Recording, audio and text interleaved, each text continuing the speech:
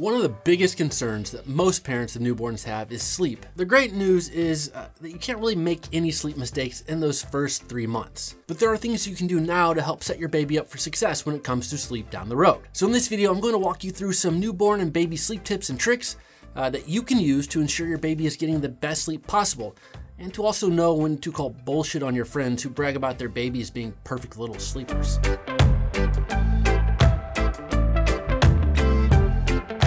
Hey, this is John with Fathercraft. Did you know that we have online courses for new and expecting parents? No? Well, we do. So if you want to find out more about those courses, go to fathercraft.com/courses. So the following tips are partly based on my experience as a dad of 2, but mostly come from the advice of an actual expert. That is Dr. Natalie Barnett,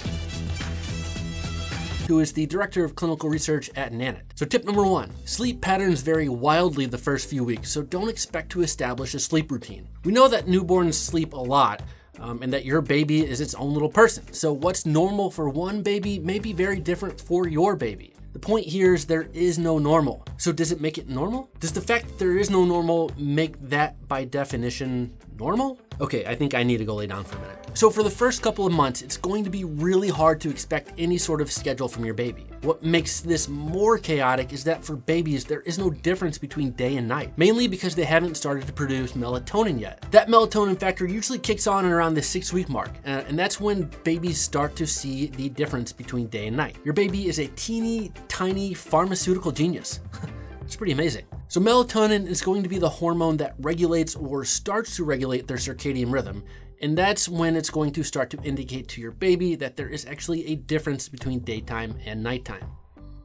Unlike your teenager, when they revert to daytime being nighttime and nighttime being daytime, and it all becomes confusing again. All right, sleep tip number 2, and this kind of builds off the first tip. The duration of your baby's sleep is also going to vary wildly. Many first-time parents are obsessed with sleep schedules and getting their baby on one. Once again, I will repeat, in those first couple of months, it's usually really hard to expect any sort of schedule from your baby. I mean, your baby may nap for 2.5 hours, or your baby may only nap for like 15 minutes. This phase won't last forever, so try to be zen about it.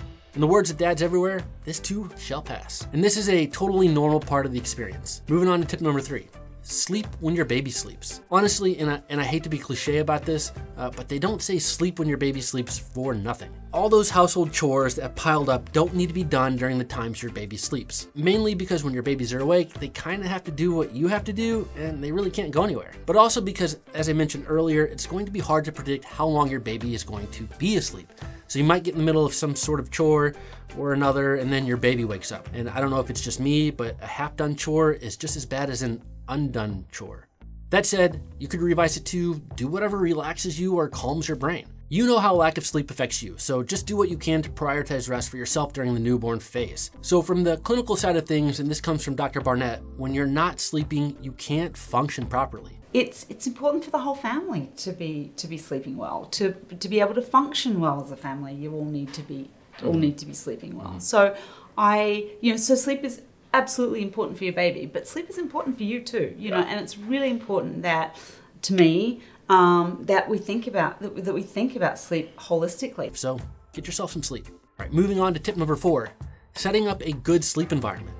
This is kind of like dressing up for the job you want, not the job you have. Now, the AAP recommends your baby sleep in the same room as you for the first 3 months or so. So these principles apply to whatever room your baby is sleeping in. Now, Dr. Barnett told me a great anecdote. Think of the crib as like a gym for your baby. You need to give them space so they can start to do 360s or get to move on their side or get themselves on their tummies. So this will give them more opportunity to explore than if they were in a smaller bassinet. Also, and probably most importantly, nothing should be in the crib space. No loveys, blankets, crib liners, etc. This is number 1 with a bullet because this is what the AAP recommends. And 2, all that stuff can just get in the way of your baby moving around and giving them the opportunity to explore. Now, the positioning of the crib is also really important. Try and position the crib along a blank wall and away from windows and air vents. Sometimes there can be a draft through the window or little cracks of light that peek through. It can be very stimulating for your baby particularly in the early morning hours when it's much harder for them to fall back asleep. Air vents will also cause fluctuations in temperature that can mess with your baby's body temperature. So the more stable the ambient temperature, the better sleeping environment your baby will have. Ideally, you want the temperature to hover around 72 degrees, but again, the more important aspect to this is to try and maintain a consistent temperature. Now, if you're thinking my baby's environment has more climate requirements than my father-in-law's wine cellar, you're correct, and I want to meet your father-in-law. You also want the crib away from loose cords. This is extremely important, especially as your baby gets more mobile. If you're using a wall-mounted baby monitor, it's important that it comes with a cord management system that keeps the cords hidden and out of reach. Tuck it like a drag queen. Keeping whatever room your baby is sleeping in as dark as possible is also vital in promoting a good sleeping environment. The newer your baby, the harder it will be for her to fall back asleep. So invest in blackout curtains, or if you're on a budget, simply tape some black trash bags to the window like your Dexter. It may seem a bit weird, but it'll definitely do the trick.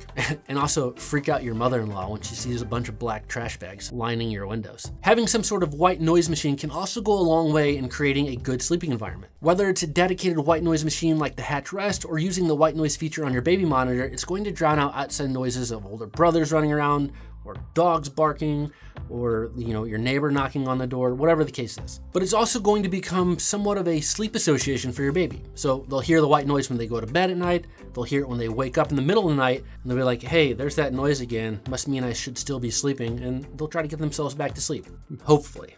But the more they hear the noise, the more they associate it with sleep, and the more they're gonna get themselves back to sleep easier at night. Tip number 5 is swaddling your baby. Newborns often experience something called the Moro reflex, otherwise known as the startle reflex, which has a nasty habit of waking your baby. So swaddling your baby gives them a nice tight feeling around their body that helps calm the baby's central nervous system, which in turn helps prevent that startle reflex. They're also less likely to scratch their eyes and faces with those tiny sharp little fingernails. You can do this the old-fashioned way by wrapping your baby in a blanket so they look like an overstuffed burrito, or you can use a Velcro wraps, which in my opinion are much more effective and less prone to user error. Now that being said, not all babies are alike, and your baby potentially will rebel against said swaddle. If that's the case, then just don't swaddle. All right, looking for even more tips, tricks, and secrets to get your baby to become a pro sleeper? Well, fortunately, we've got a lot more where this came from on our baby sleep video course. And since you made it to the end of this video, you can get it for a top secret, ridiculously discounted price just by heading over to fathercraft.com/sleep. Again, that's fathercraft.com/sleep. /sleep. Those S's, they get me. All right, people, appreciate it. Thank you for watching, and I will see you in the next video. If they don't take it, yeah, okay. If they like it, great. If they don't like it, it doesn't matter. Okay, No. great. So when should babies stop using the pacifier? It's a much better question. Thank you. I'm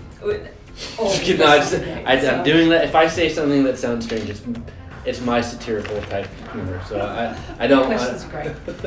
So no, what I meant to say was,